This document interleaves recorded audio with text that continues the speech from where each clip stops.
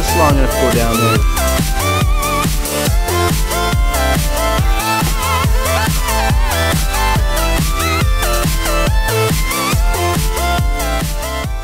Hi guys, Mike from We Build Stuff. Today we're going to start on adding your audio amp, choosing your paint and painting, making custom L trim for your upper marquee, drilling your control panel holes, wiring the buttons and joysticks, and finally some testing.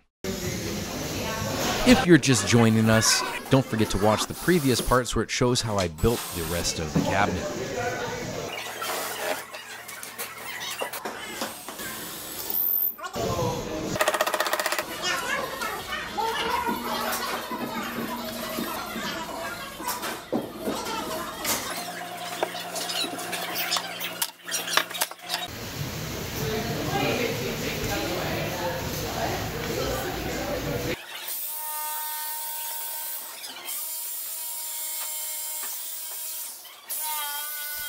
This is totally one of those special jigsaws that makes fun sounds, you know?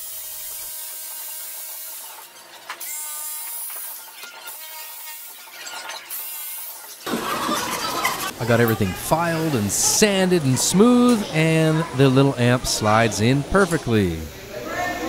I'm just gonna hold that down with some screws.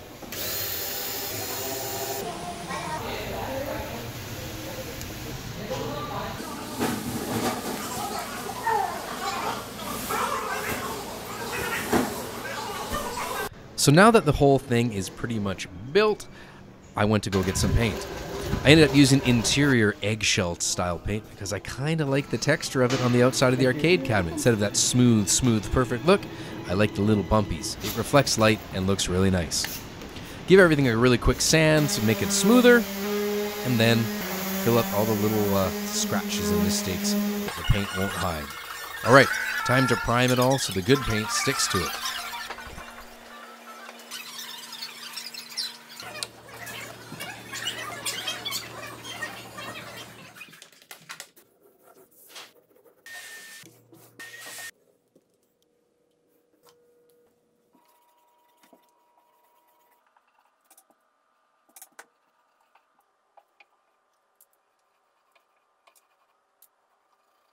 So if you look closely, you can see the little bumpies on top with the red there. I really like that reflection. It's a cool little texture. Personal preference, paint it the way you want to. A lot of people just do a basic base coat or none at all and put a giant sticker or some kind of vinyl artwork attached to it. Not for me on this one though. So today, priming's done. First coat of paint on the arcade in all the important spots. There's no need to paint the inside, that's a waste of paint. The other parts have been painted as well. They are currently drying. Color scheme is black and red.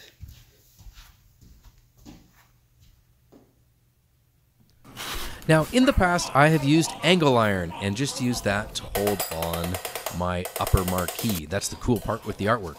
I decided to make my own out of some sheet metal. This is just 22 gauge galvanized. And because I have access to it, I made my own. This is just very simple. Rectangles, bend a little bit, drill some holes.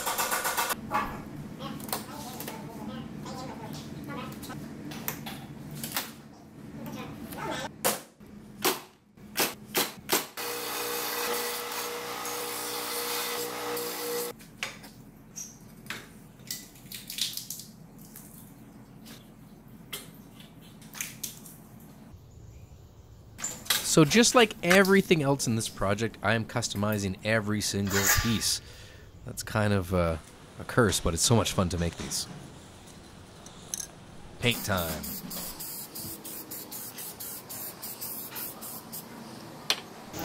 So if you're looking for a socket like this, I believe it is called an IEC C14 320, something like that. You'll see me wire this up later in the video.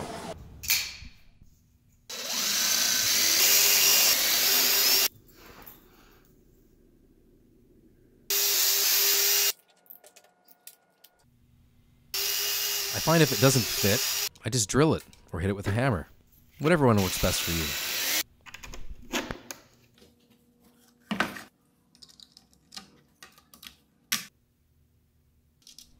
Now, while I'm not sure of the exact same speaker setup, I pretty much just looked up for speakers with a grill that was about the size I was looking for. Something between a 4 and a 5 inch is going to have plenty of power for those, you know, really high-tech, fancy, retro 8-bit audio sounds.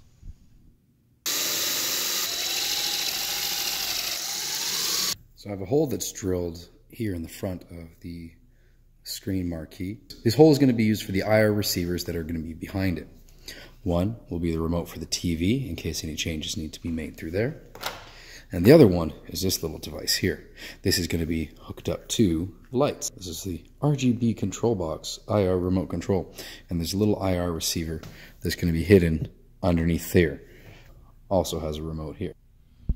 So this piece goes on top of the control panel. It's going to make it just look a little bit cooler and shiny since I'm not adding decals and stuff to it.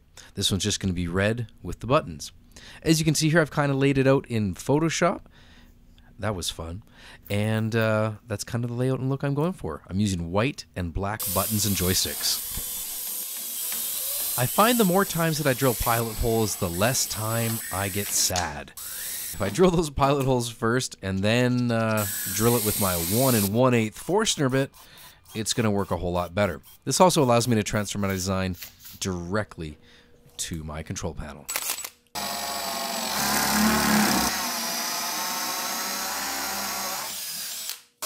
Now a drill press would be way faster. However, I said I was going to do my best to do this project with mostly hand tools or power hand tools.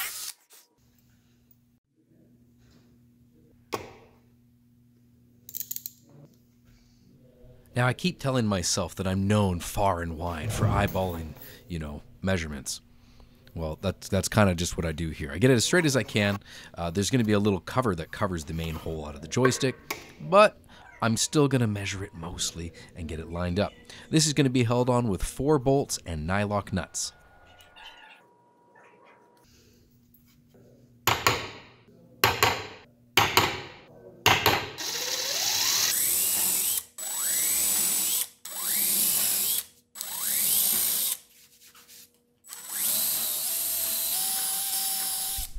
Now these bolts are eventually going to go underneath that plastic sheet, so you won't be able to loosen them or tighten them, but they shouldn't be going anywhere. Because the plastic sheet is going on top, I need to add a countersink so that the head of the bolt is flush with the top of the control panel. Now some of my favorite parts of doing these arcade cabinets is when they are finally starting to come together. They're painted and I can finally assemble things and not have to keep taking them on and off to check for fit. We're going to see this thing fire up real soon. There are so many different ways to attach a screen to the inside of an arcade cabinet. This worked for me in this project, but what I started doing after this, I do this as well, but I add a little bit of exhaust strapping behind it. They screw into those 4 holes in the back of the screen. I think they're called Visa mounts. And I screw that into the side of the cabinet as well. As long as it doesn't fall out, you know, that's a good day.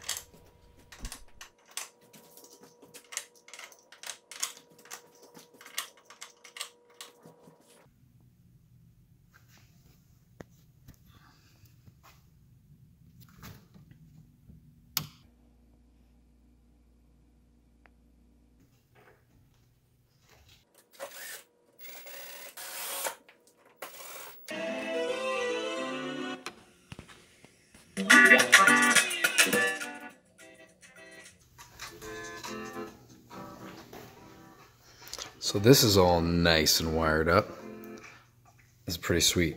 I'm very happy with this so far.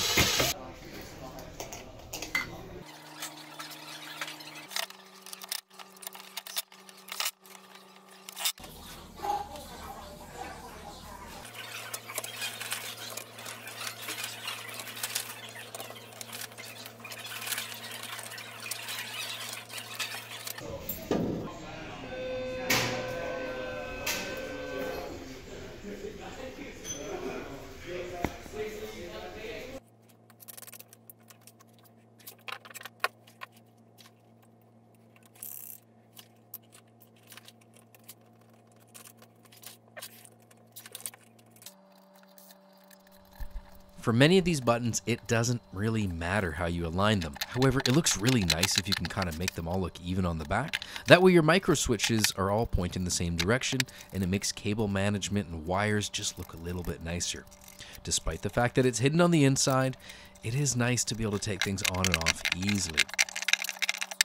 So these are the encoders that came with my joystick and button set. They have a set of numbers and letters on the back. So I'm going to decide where they're all going to go in. That way both of my sides, player 1 and player 2, will be plugged into the same thing. And the configuration in Recalbox will just make it work. I'm going to go ahead and wire those up. I find attaching my cables to my micro switch before I put them on my buttons tends to work a little bit easier. It's easier for me to get things in there. So I'm just going to go ahead and attach those all now. Hopefully there's no broken connections. That's going to be a pain to troubleshoot if I need to. Now it doesn't really matter which color goes where, because when the button is pressed, it's going to basically just close the circuit and it's going to work. I only have 2 choices anyways, so literally it's just like I'm taking wires and touching them and then taking them on and off. That's it. Ah, see, here's a problem. This one, here's one in the kit that came and it is missing the little quick connect. So it might have fallen off in the box. I'm going to see if I have any extra ones kicking around. So lucky for me, I found an old cable that I'm going to be able to just pop right in there. This uses, I believe it's called a DuPont connector, and that is the same as what's in there. So I'm going to pop that blue wire out and stick this one in. If you're lucky, you never have to worry about these things. There we go. That just popped out. It has the same style connector. And let's just push this one right back in.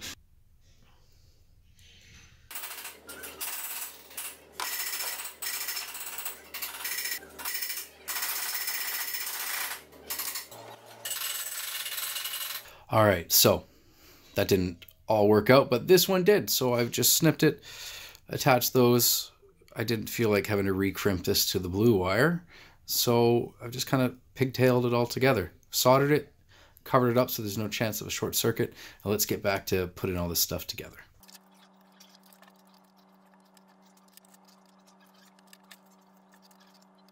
So I just realized that I had a bunch of extras. I didn't actually need to do that, but that's okay. Live and learn. Let's keep on going.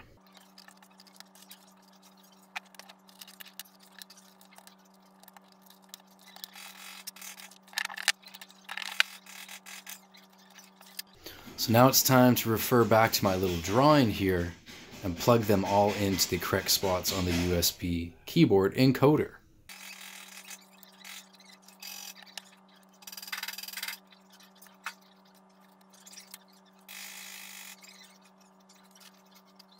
I'm just going to screw it right on there.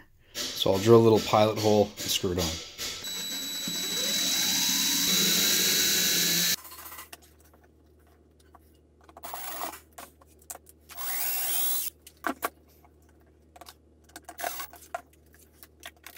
So there is, I think that's for player 2.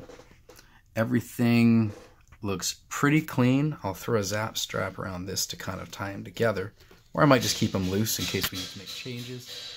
But that is on there pretty good. When I test it all, I'll be able to see if there's any dead micro switches or anything. And I've got extra micro switches if needed. Great thing about this, everything can be taken apart and changed if needed, whether it's for upgrades or not. Now, sometimes it's good to have extra micro switches. I snapped that one, but luckily, I've got extras.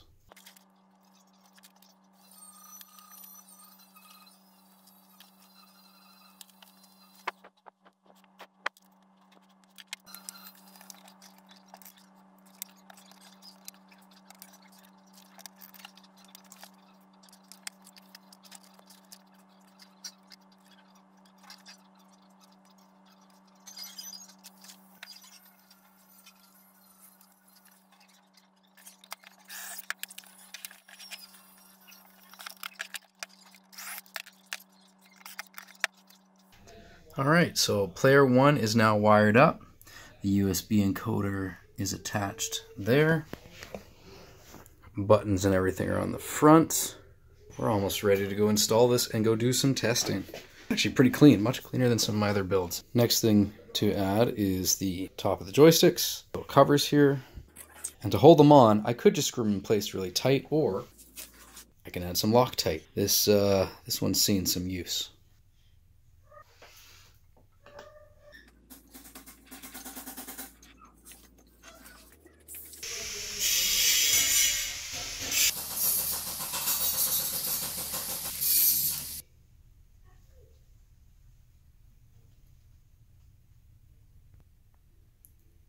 With the plastic over top, this looks so cool.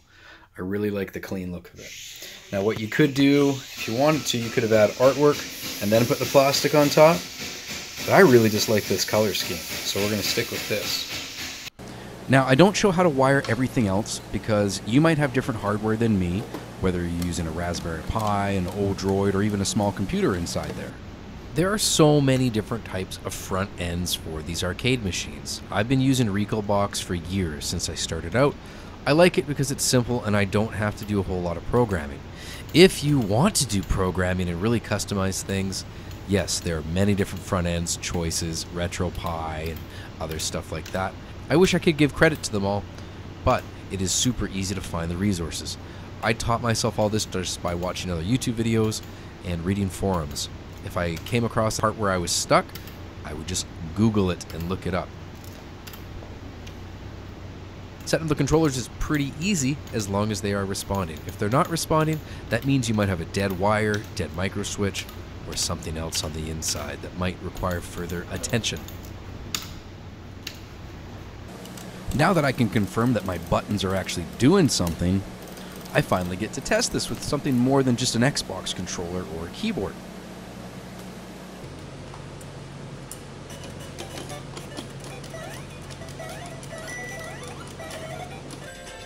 So it looks like all my buttons are working.